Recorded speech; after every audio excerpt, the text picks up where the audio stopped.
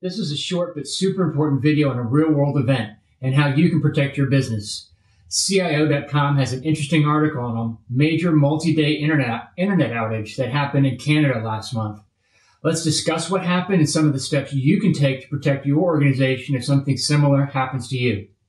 Hi, I'm Steve Murphy. I'm a vice president at ARG, and while I work for ARG, this video is my own and does not reflect the views or opinions of my employer. Last month, July of 2022, Canada's Rogers Communications suffered a major internet outage.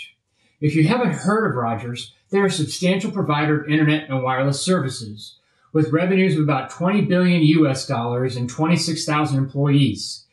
According to CIO.com, which I linked in the description of this video, Rogers suffered an outage due to a packet storm on their network. It wasn't an intentional denial of service attack, though it behaved like one. The event was caused by a software upgrade that accidentally removed all the traffic filters to the internet from their network.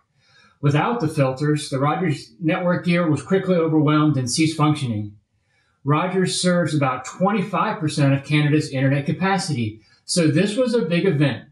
Service was not completely restored for several days. So what would you do if your internet service provider was down for days at a time? According to the article, those with SD WAN and redundant ISPs were generally okay. Generally, but not completely. We'll talk about that in a minute. However, those without redundancy or insufficient redundancy or without an SD WAN platform to prioritize the traffic on the redundant internet service, those businesses came to a screeching halt. The article stated that many businesses had not invested in diverse internet and had to revert to manual processes to keep their business going. While businesses with alternate internet access generally made it through, the ones that also had SD WAN did not notice the degradation in service. I have an entire video series on SD WAN. I'll link to that in the show notes, but in general, SD WAN conducts real-time traffic prioritization by application. So even if your redundant internet is inexpensive broadband, SD WAN will make sure your most important applications like voice, ERP, and point of sale have the capacity they need, while other less critical applications are limited to what's left over. So SD WAN for the win in a real-life scenario. SD WAN has a couple of other key protections. If your SD WAN provider is a gateway or private middle mile service, your inbound traffic's also protected because inbound packets will be routed over the best available circuit.